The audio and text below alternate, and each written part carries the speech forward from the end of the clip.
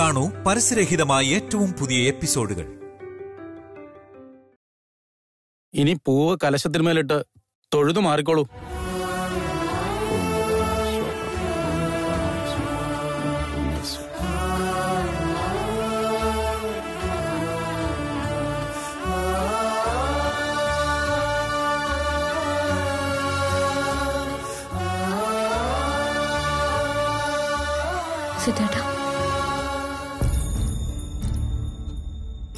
ഇനി അടുത്ത ആള് വന്നോളൂ.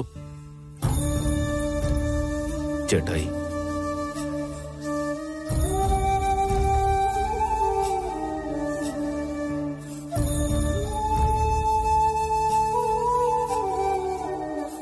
സമർപ്പിച്ചോളൂ, കിട്ടോളൂ.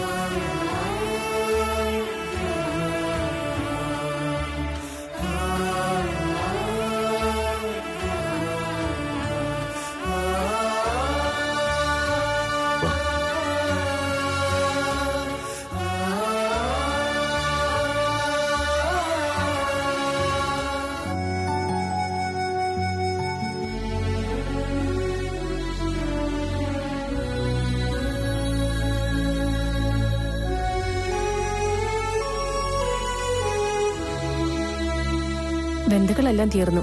ഇനി ആരുമില്ലേ? ബന്ധുക്കളാണോന്നില്ല, ആർക്കും കലശത്തിന്മേൽ പൂവിട്ട് തൊഴാം. അത് വേണോ പപ്പ? കർമ്മ പറഞ്ഞല്ലോ, കുഴപ്പമില്ലെന്ന്. പിന്നെന്താ എന്ന് കരുതി വരുന്നവരും പോകുന്നവരും എല്ലാം കയറി കർമ്മം ചെയ്യണമെന്നുണ്ടോ? എന്നിട്ട് ഏറ്റവും വേണ്ടപ്പെട്ട ആളല്ലേ മൂത്തവൻ, ഇന്നിവിടെ ഉണ്ടാവേണ്ടതല്ലേ? അവൻ സർക്കിട്ട് അടിക്കാൻ പോയിരിക്കല്ലേ. അതുകൊണ്ടേ ആരും അധികം വർത്താനൊന്നും പറയണ്ട.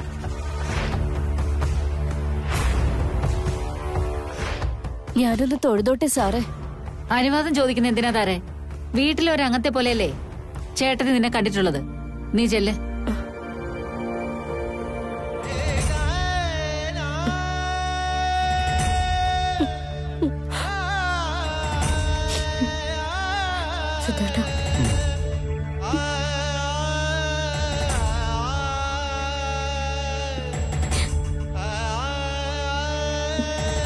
കിട്ടോളൂ.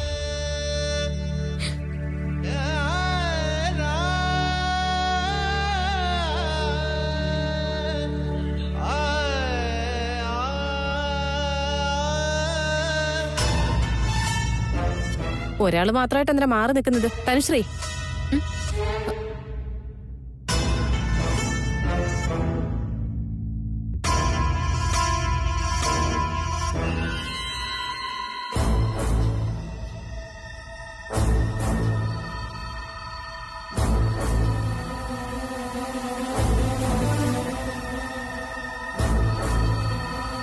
കലശത്തിൽ സമർപ്പിച്ച് പ്രാർത്ഥിച്ചോളൂ.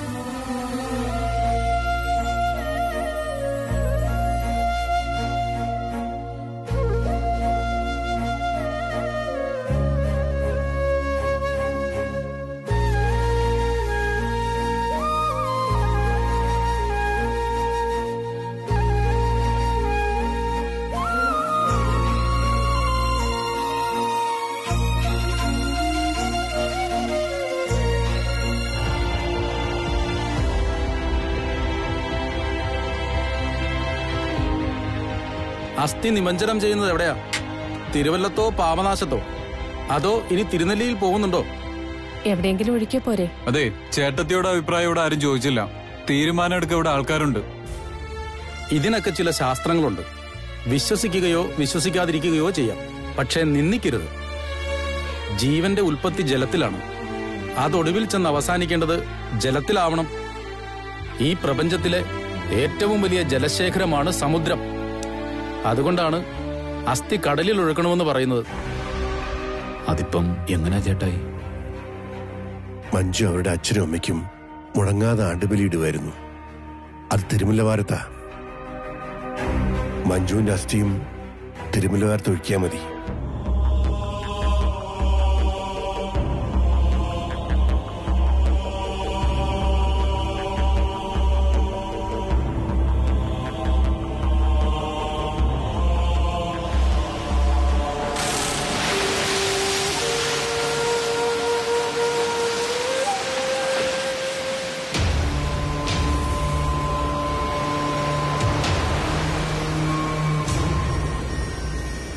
എന്റെ മഞ്ജുവിൻ്റെതായി ഇനി ലോകത്തൊന്നും അവശേഷിക്കുന്നില്ല, ഓർമ്മകളല്ലാതെ. അമ്മയെ മനസ്സിലോർത്തുകൊണ്ട് തലയ്ക്ക് മുകളിലൂടെ 2 കൈകൊണ്ടും അസ്ഥികലശം ഉയർത്തി കിഴക്ക് തിരിഞ്ഞു നിന്ന് കടലിലേക്ക് ഇട്ടോളൂ.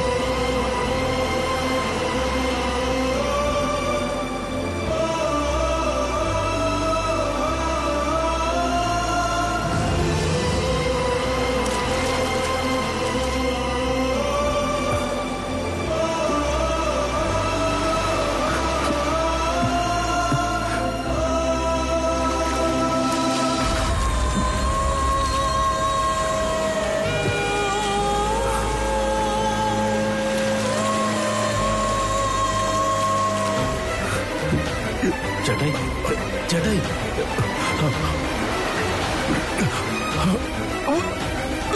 പപ്പാ, പപ്പാ, അയ്യോ കൊച്ചാ, സിദ്ധു, പപ്പയ്ക്ക് എന്ത് പറ്റി? ചേട്ടായി, പപ്പാ,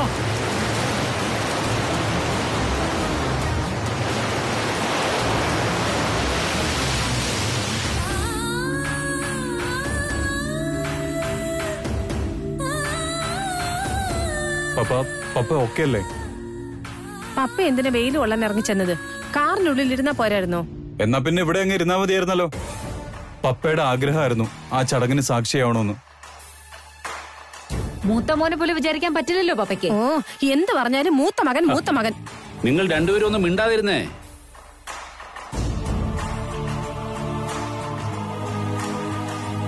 സിദ്ധുട്ടാ, എന്തെങ്കിലും എമർജൻസി സിറ്റുവേഷൻ ഉണ്ടായാൽ കൊടുക്കാനായിട്ട് മാറ്റി വെച്ചിരുന്നതാ, എഴുതി വെച്ചിട്ടുണ്ടായിരുന്നു.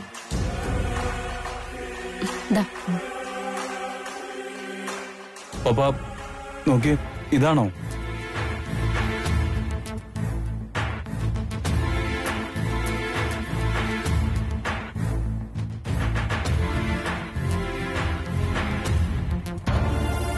സിദ്ധുട്ടാ, ഹോസ്പിറ്റലിലോട്ട് കൊണ്ടുപോകുന്നല്ലേ നല്ലത്. ഡോക്ടർ ഇങ്ങോട്ട് വിളിച്ചു വരുത്തിയ പോരെ? ഡോക്ടർ അങ്കിളെ ഞാൻ കാറിൽ വെച്ച് വിളിച്ചിരുന്നു. ഈ മെഡിസിൻ കൊടുത്തു കഴിഞ്ഞ് അരമണിക്കൂർ കഴിഞ്ഞ് വിളിക്കാൻ പറഞ്ഞു.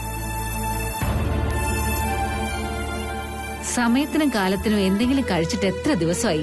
അതിന്റെയാ. പപ്പ, നമുക്ക് ഹോസ്പിറ്റലിൽ പോണോ? ചെസ്റ്റ് പെയിൻ ഒന്നുമില്ലല്ലോ? നീ കലശം കടലിൽ ഒഴുക്കുന്നത് നോക്കി അങ്ങനെ നിന്നപ്പോ എന്റെ തൊട്ടടുത്ത് മഞ്ജു വന്ന് നിൽക്കുന്നത് പോലെ തോന്നി.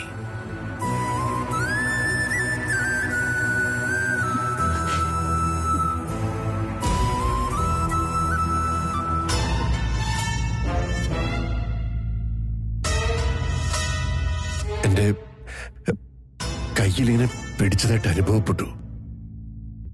ഇപ്പോഴും ഇവിടെ ആ തടുപ്പുണ്ട്.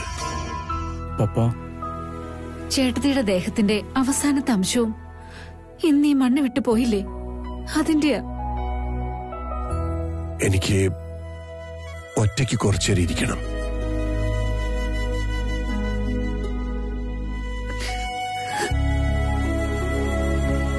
എല്ലാരും വന്നേ, വാ, നമുക്ക് അകത്തേക്ക് പോവാം.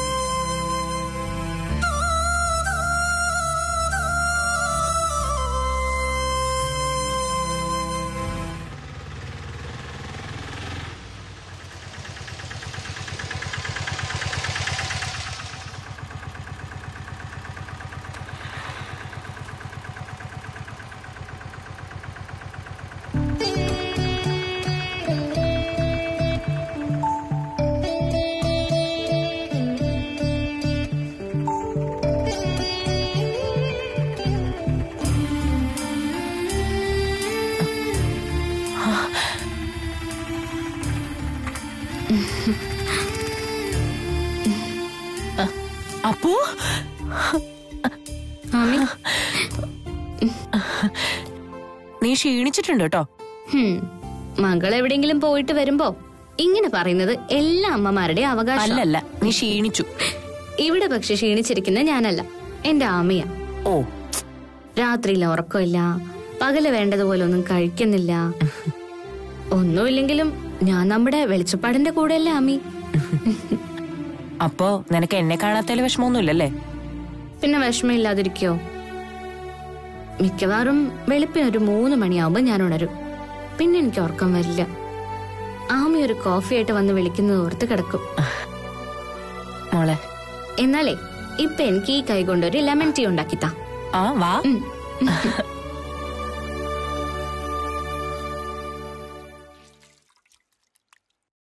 പപ്പയെ ഹോസ്പിറ്റലിൽ കൊണ്ടുപോയിരുന്നില്ലേ? സിദ്ധുവേട്ടനെ അപ്പൊ തന്നെ ഡോക്ടർ തരകനെ വിളിച്ചു.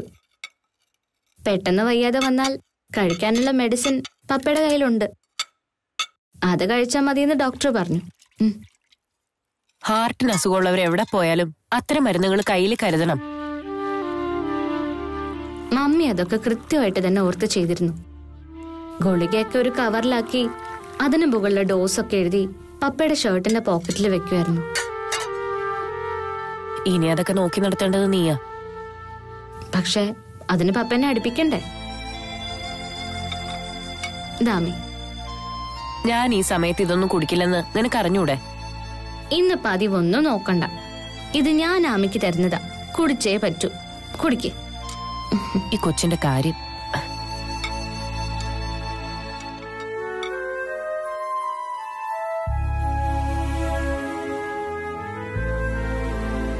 പപ്പയുടെ കാര്യം ഓർക്കുമ്പോ ചിലപ്പോ വല്ലാത്ത കഷ്ടം തോന്നും ആമി. ചിറകറ്റുപോയ അവസ്ഥയിലാണ്. നിഴലായി ഒപ്പം ഉണ്ടായിരുന്ന ആള് പെട്ടെന്നൊരു നിമിഷം ഇല്ലാതാവെന്ന് വെച്ചാ വല്ലാത്തൊരു ശൂന്യത ഉള്ളിൽ വന്ന് നിറയും മോളെ. എത്രയോ വർഷങ്ങൾ മുമ്പ് ഞാനത് അനുഭവിച്ചതാ.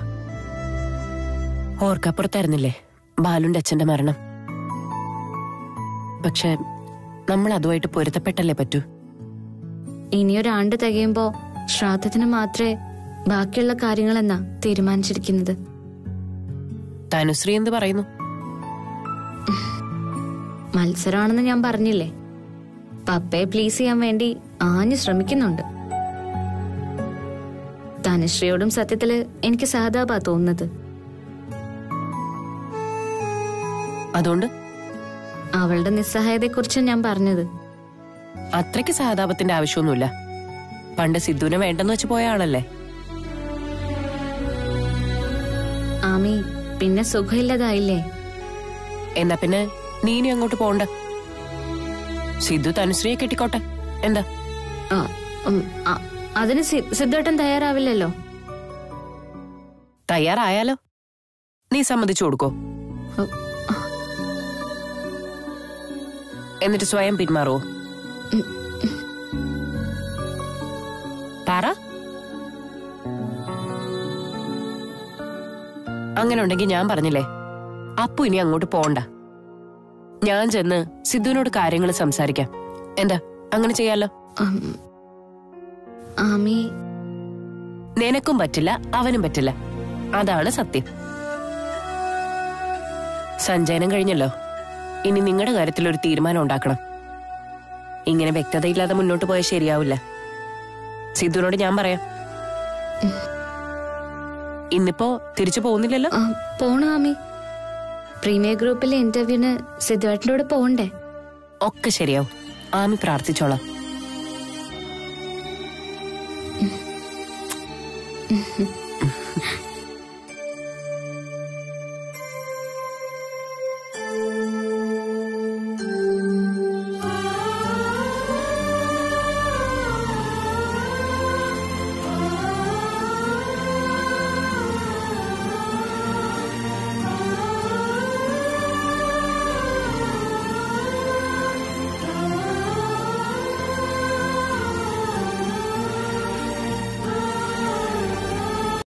അപ്പുവിന്റെ കാര്യത്തില് തീരുമാനം ഉണ്ടാക്കണമെന്ന് ആമി പറഞ്ഞത് ഏതർത്ഥത്തിലാ? ജോലിയുടെ കാര്യത്തിലോ അതോ കല്യാണത്തിന്റെ കാര്യത്തിലോ? രണ്ടും. ഏതമ്മയാ മകൾക്ക് എല്ലാ സപ്പോർട്ടും കൊടുക്കുന്നത്?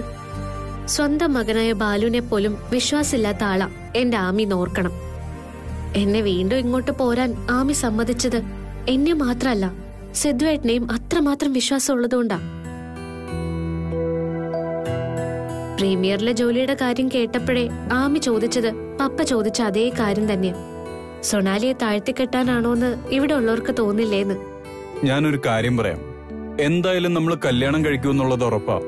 എന്തായാലും പോകുന്ന ജോലി ശരിയായി കല്യാണം കഴിഞ്ഞ് സെറ്റിലായതിനു ശേഷം നമുക്ക് ആമയെ നമ്മുടെ കൂടെ താമസിപ്പിക്കാം. മമ്മിക്ക് പകരമാവില്ല മറ്റൊരാളും. എന്നാലും ഒരമ്മയാണല്ലോ. വേണ്ടേ അപ്പോ? എന്റെ കൂടെ നിൽക്കാൻ ആമിക്ക് സന്തോഷേ ഉള്ളൂ. പക്ഷെ കൽത്തോട്ടത്തിലെ മണ്ണ് വിട്ട് എവിടേക്കും ഇല്ലെന്ന് ആമി എപ്പോഴും പറയും. ആമി വരും. ഞാൻ വിളിച്ചാലല്ല, സിദ്ധുവേട്ടൻ വിളിച്ച. ഒന്ന് സ്വസ്ഥമാവട്ടെ, ഞാൻ വിളിക്കാം. അതെ, പ്രീമിയർ ഗ്രൂപ്പിന്റെ ഓഫീസിൽ പറഞ്ഞ സമയത്ത് എത്തണമെങ്കിൽ ഇപ്പോഴേ പുറപ്പെടണം. താൻ പോയി പെട്ടെന്ന് റെഡിയാവും. ഞാൻ പപ്പയെ കണ്ട് ഒന്നുകൂടെ പറയട്ടെ.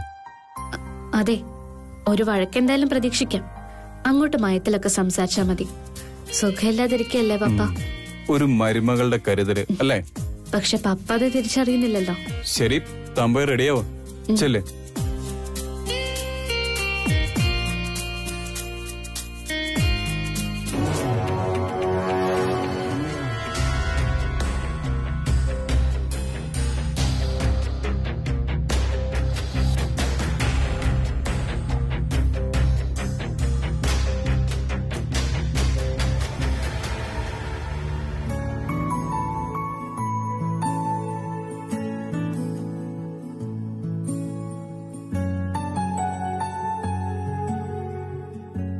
പപ്പ,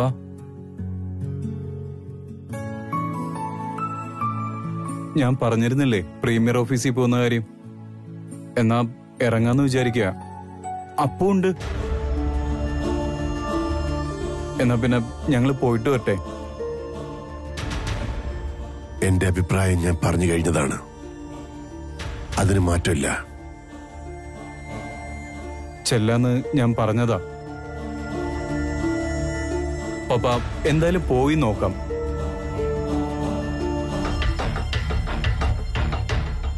പപ്പ, ഞാൻ ഇറങ്ങുമോ?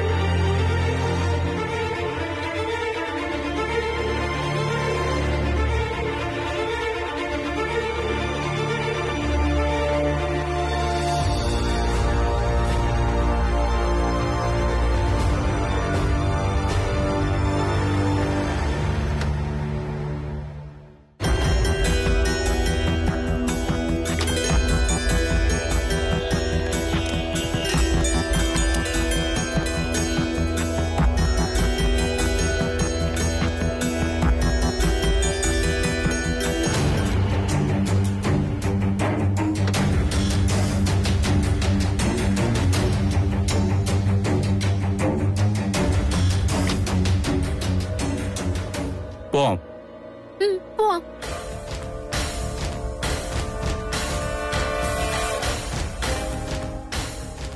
നീ എവിടെ പോവാ? സിദ്ധു എവിടെയാണോ പോകുന്നത് അവിടെ. ഞാനൊരു അത്യാവശ്യത്തിന് പോവാ. എന്നെ കൂടെ കൊണ്ടുപോവല്ലോ. തനു, വെറുതെ ആവശ്യമില്ലാതെ പ്രശ്നം ഉണ്ടാക്കാൻ നിൽക്കല്ലേ. എന്ത് പ്രശ്നം? ഞാൻ കൂടി വണ്ടിയിലിരുന്നോന്ന് വെച്ച് അധികം ഡീസലൊന്നും ആവില്ലല്ലോ. ഞാനൊന്ന് പുറത്തു പോയിട്ട് എത്ര ദിവസമായിന്നറിയാവോ? അപ്പൊ ഇപ്പൊ വരും.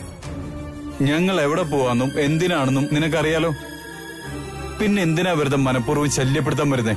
അപർണ വേണമെങ്കിൽ ബാക്ക് സീറ്റിൽ കയറിക്കോട്ടെ.